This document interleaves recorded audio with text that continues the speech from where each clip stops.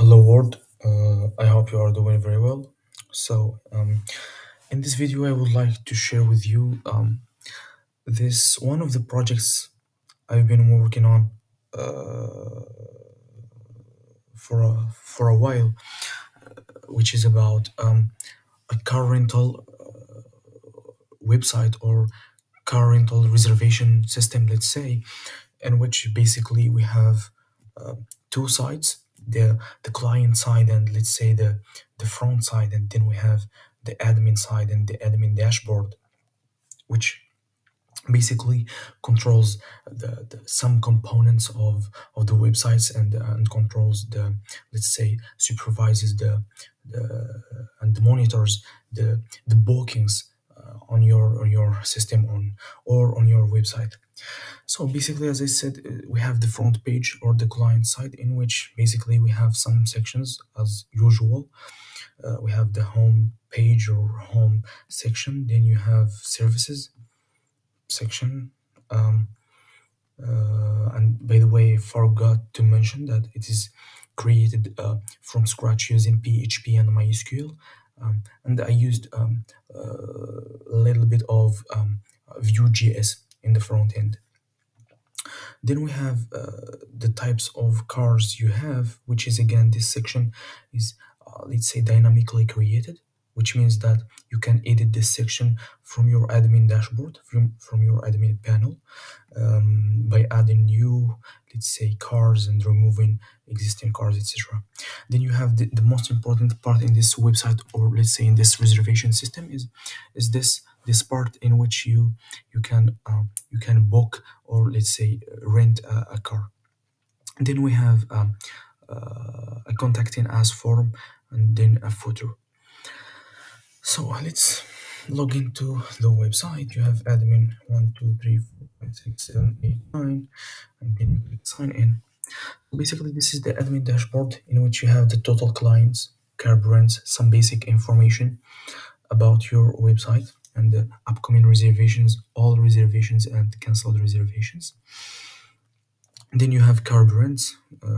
As I have mentioned before, you can edit this section from this part, car brands.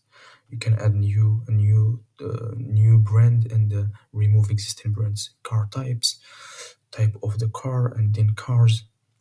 So you have some information about cars and so on and so forth. Clients and users, which is the admin.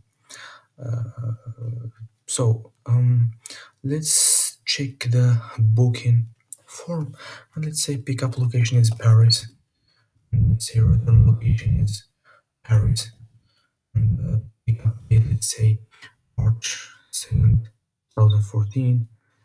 2024, March 5th, 2024.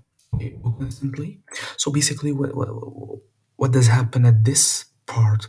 There is a process in the background that checks that, and in which we make sure that there is not a conflict between this reservation and existing reservations. There is no intersection or conflict between this reservation and existing reservations, and thus we return only the available cars in this pickup date. Between this pickup date and return date, we return the available cars and disponible cars. So let's say I want to OD A7, and then I have, so basically it's a radio button. You can only choose one. Then you can add, let's say, name John. Then let's say John at gmail.com. Then let's say 1 2 3 4 okay, book instantly.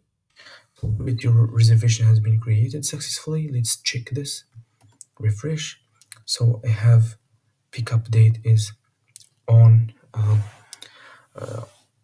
2nd of March, pickup location, and then return date is 5th in March, return location Paris, and the selected car. And then here we have the client. I can go and check the client with the ID number 5, and yeah, so go back. Then you have this this let's say this possibility to cancel the reservation if the client changes his mind. So then we go back again, and you can do the same thing.